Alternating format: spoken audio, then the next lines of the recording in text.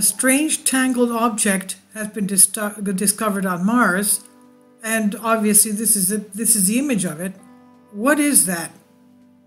It looks like a string. Not only does it look like a string, it looks perfectly clean.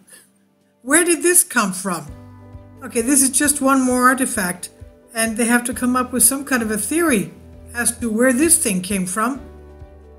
So here's the best evidence I've ever seen for water on Mars. NASA's Perseverance rover came across a tangled mess of strings on Mars, which looks like snarled fishing line left behind by a frustrated angler. Where there's fishing, there's got to be water, right? Actually, this tiny piece of trash is likely something left over from Perseverance's parachute, they say, or descent stage, or even the back shell, which all worked in tandem to bring the rover safely to the surface of Mars back in February of 2021. But still, it looks very, very clean.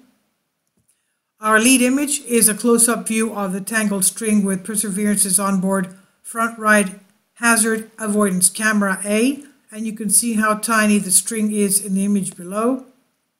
And compared to the rover wheel, the end of the rover's robotic arm. So this is it right here, supposedly. Okay, this red circle here, that's the string.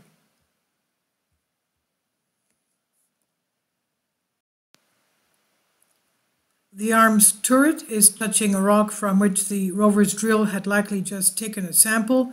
The turret is like a hand that carries scientific cameras, mineral and chemical analyzers for studying the past habitability of Mars and for choosing the most scientifically valuable sample to catch for future possible sample return to Earth. Very likely the Martian wind blew the string closer to the rover, and like a tumbling tumbleweed, the string has now moved on, and as just by a few days later, the string is missing from the scene. Perseverance has found several objects left over from the landing, including its own parachute, and the Ingenuity helicopter flew over and snapped photos of the smashed back shell. Worried about all the trash left behind by the rover?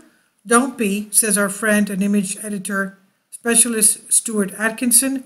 In 100 years or so, Martians will be eagerly collecting up all the stuff and either putting it on display in museums or making it into historical jewelry like we do with fossils, amber, and meteorites. So find out more about the proposed sample return mission in a recent article on UT by Lawrence Tognetti, discussing how Perseverance is currently looking for a good landing site for such a mission. This was originally published on Universe Today by Nancy Atkinson and on Science Alert. Please leave your comments. Thank you for your support. Kindly support my Patreon account. The daily posts are 5 videos daily, and they are totally different from what I have on my YouTube channel. Thank you so much for your support and that you find all my content so interesting. You'll find the Patreon account details in the description box below.